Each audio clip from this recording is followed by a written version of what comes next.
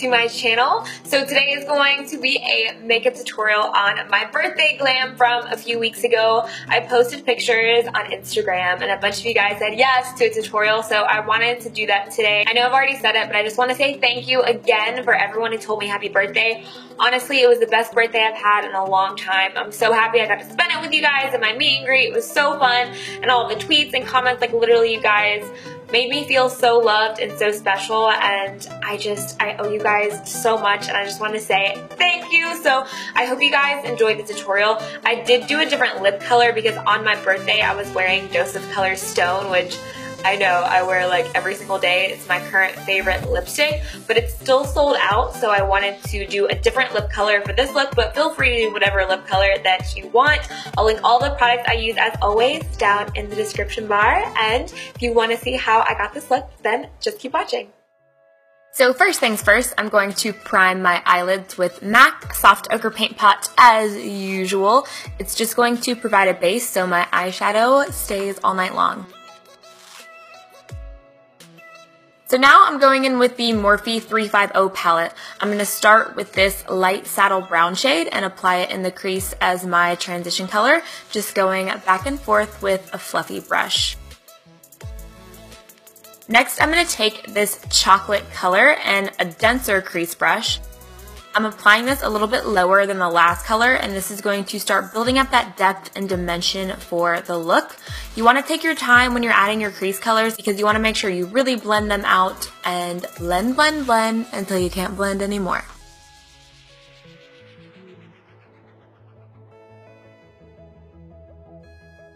When I'm applying my crease colors, I start to focus most of the product on the outer edge of the eye, and then I start working it inwards. That way you get a gradient effect, and it's not too harsh either way. You want most of the product to be on the outer edge of the eye, and then to slowly work it inwards.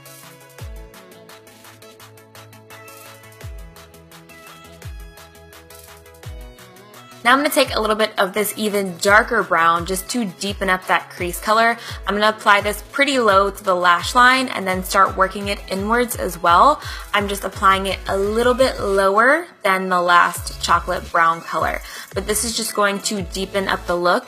You could also use a black shade if you wanted, but I wanted to keep it pretty neutral. I didn't want it too harsh, so that's why I'm going in with just a darker brown color. I don't know if you guys have ever noticed, but sometimes I'll go back and forth between both eyes just to make sure I get them even. So now I'm taking this color from ColourPop called Lovely, and this is a champagne beige color. I'm just going to apply this all over the lid for some sparkle and glow and pack this on all over. And I don't know, I really like this shade. It's really pretty and it reminded me of a birthday glam color.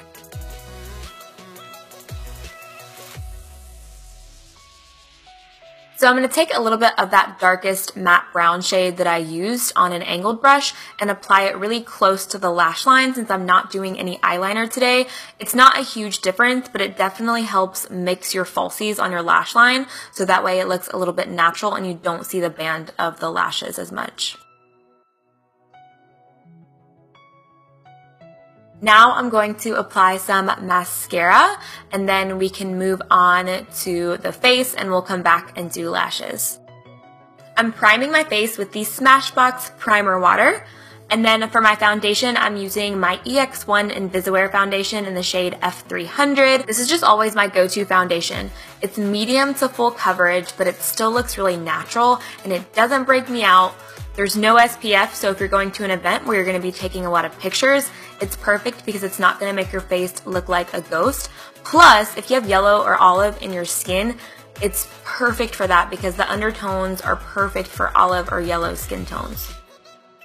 So now I'm going to fill in my brows with the Anastasia Brow Wiz. I start by underlining the bottom of the brow and then right above the brow, and I create the shape I want. And then towards the front, I bring the strokes upwards to look more like hair. I don't box them in the front, and then I just fill it in.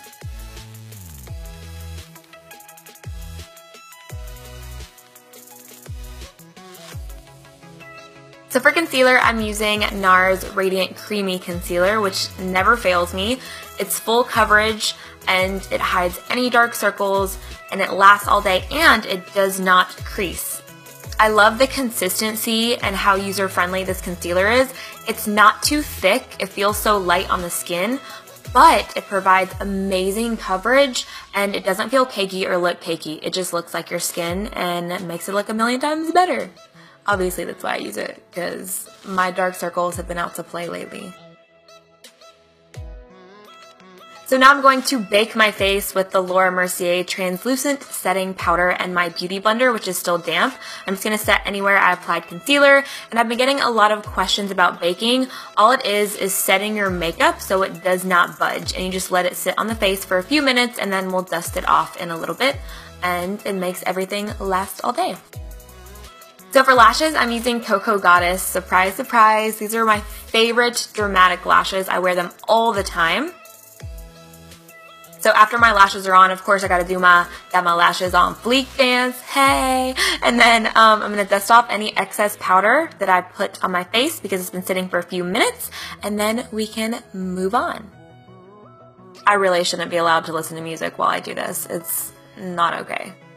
So for the waterline, I wanted a nude flesh tone color. So I'm using NARS Rue Bonaparte, my favorite nude liner. And I'm just going to apply this in the waterline, and it's just going to open up the eyes, make them look bigger and brighter. Then I'm going back to that chocolate brown color, and I'm just going to apply this on the lower lash line with a pencil brush, really trying to connect that color to the upper lash line towards the outer edges. And I'm just going to buff until it's all blended.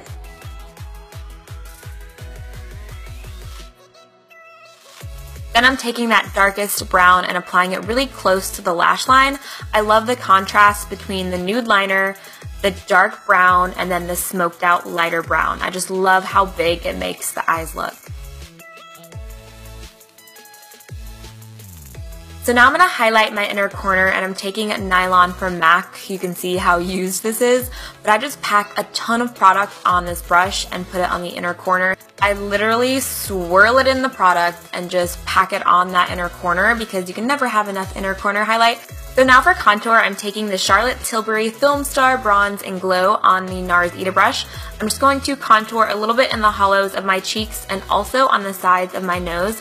This is my favorite contour powder of life. It looks so natural. And then I'm going to switch to a bigger tulip brush with more of that contour powder, and I'm going to start buffing it out and really bronzing up the skin.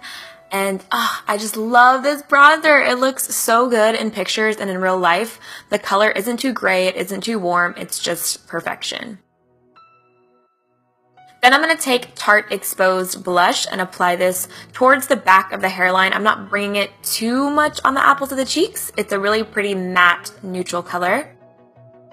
And then I'm going to bake right under that contour. I like how this cleans up the contour and makes everything look a lot neater. So if you ever mess up, you can do this and it makes everything look better. Because I feel like we've all been there where we bring that contour too low. I know I'm definitely guilty of it, so this helps clean everything up. So now to highlight, first I'm going to take ColourPop Parasol Highlighter, which, oh my gosh, is so gorgeous. It's a peachy color, and you can leave it at this, but I wanted to be beaming on my birthday, so I'm going to layer a little bit of Laura Geller Gilded Honey. Well, not a little bit, but a lot. And I'm going to pack this on right over that color, and you'll be glowing to the heavens.